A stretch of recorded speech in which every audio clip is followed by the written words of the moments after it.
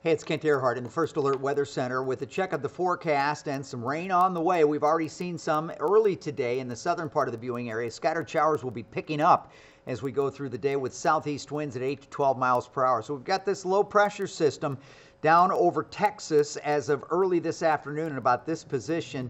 Again, Thursday at 1 o'clock. And watch how this just takes all this rain and pushes it up as that low runs right over us by tomorrow afternoon. Now the rain will be winding down by then and it'll get much quieter, but showers will be increasing tonight. The heaviest rain will occur overnight tonight and will be ending afternoon tomorrow, really winding down through the morning and especially afternoon. And the weekend looks mostly good.